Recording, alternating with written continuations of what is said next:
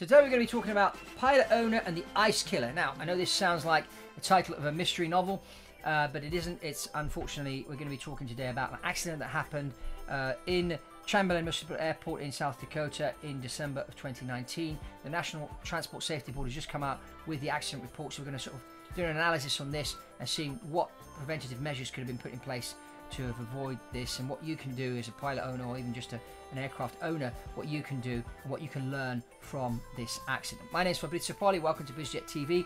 Lots of content on here about business aviation and why the private jet, the private aircraft is a business tool and not a luxury item, as I like to call it. So let's, if you haven't subscribed to this channel, I encourage you to subscribe, and let's get into the meat of this accident. So there was a whole family and some friends flying on this airplane. They flew in for a weekend to do some hunting, and off they went to the airport on the Monday to take their flight home back to Idaho, and the airplane was covered in snow and ice. So they spent 3 hours clearing the snow and ice off the airplane.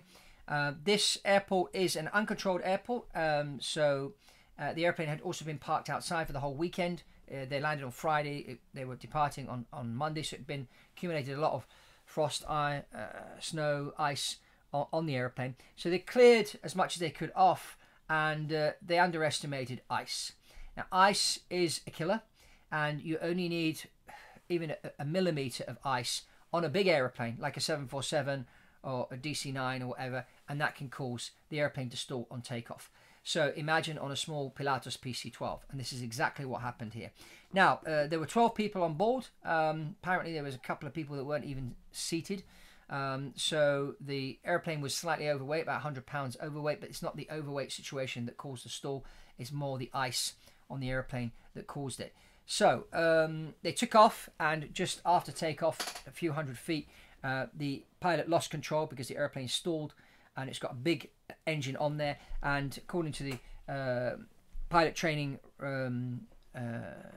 scenarios of the PC-12, when you are training to be type rated on the PC-12, you do what's called a power on stall, which is a stall at full power. So it's simulating a stall on takeoff, and the PC-12 loses 700 feet on a stall like this. Now, 700 feet is massive. You imagine you're just at 200-300 feet above the runway.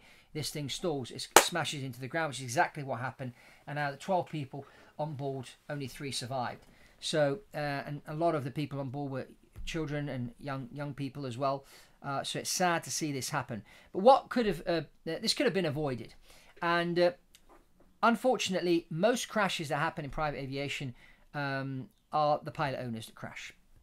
These are people that fly for a hobby. They decide they're going to buy a high-performance aircraft like the PC-12 or a Honda Jet or a Citation CJ3 or whatever it may be, and they decide they're going to get trained and fly this airplane themselves. Now, training to qualify on the airplane is not enough. You have to, if you're going to be flying these high-performance aircraft, if you're going to be flying aircraft in general as a hobby, you're not going to be flying as often as a professional pilot does. Now, the airline guys, I was flying for the airlines, I was flying anywhere between 700 to 900 hours a year. That's a lot of flying. And private jet guys usually fly less. They usually fly about 200 to 300 hours a year. So the airline guys are flying a lot more. They get a lot more training.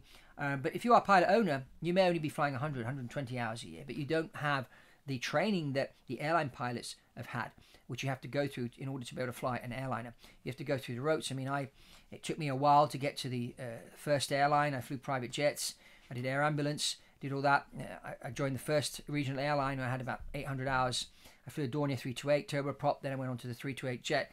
And then eventually when I hit about just over 2,000 hours, I started flying Boeing 737s. So it took a while to get there, and it was progressive as I got there, and I learned a lot on my way up, and that's really, really important. And this is unfortunately what does not happen with the pilot owner. So if you are a pilot owner, I do encourage you to get more training.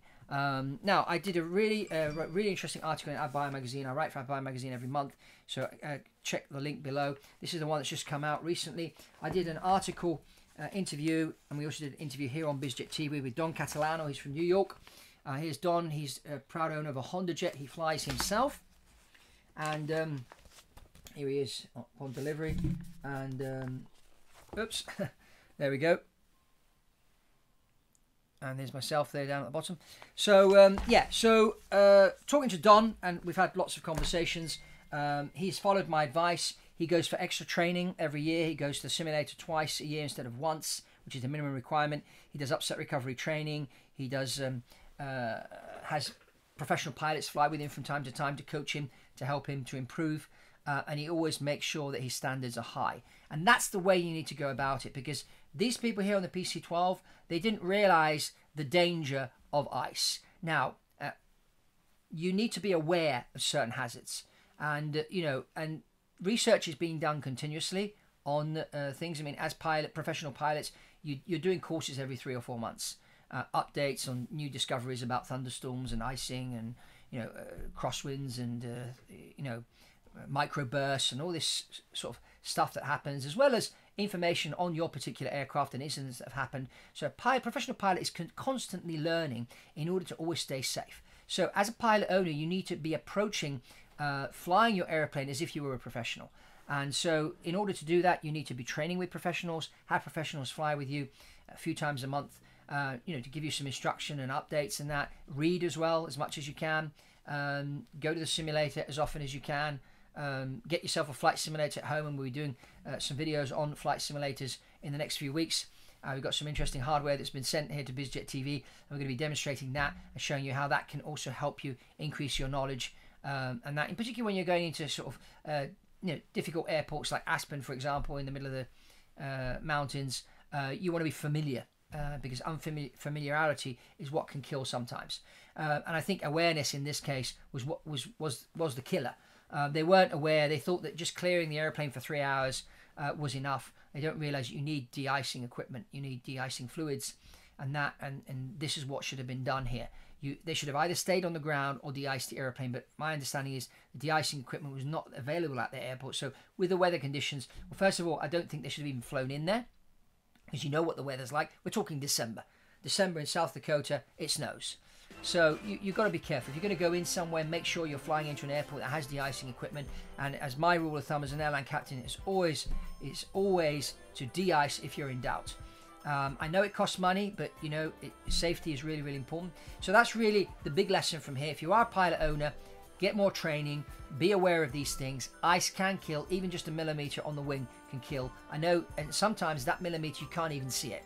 So you've got to really read your weather report, talk to other pilots, look around, see what the conditions are, and if you are in doubt, de-ice. That's really the lesson from there. So if you haven't subscribed to BizJet TV, I encourage you to subscribe to this channel. Check this next video out about charter prices and why charter prices are on the increase. That's all from Fabrizio Poli on this episode of BizJet TV, and I'll see you on the next one.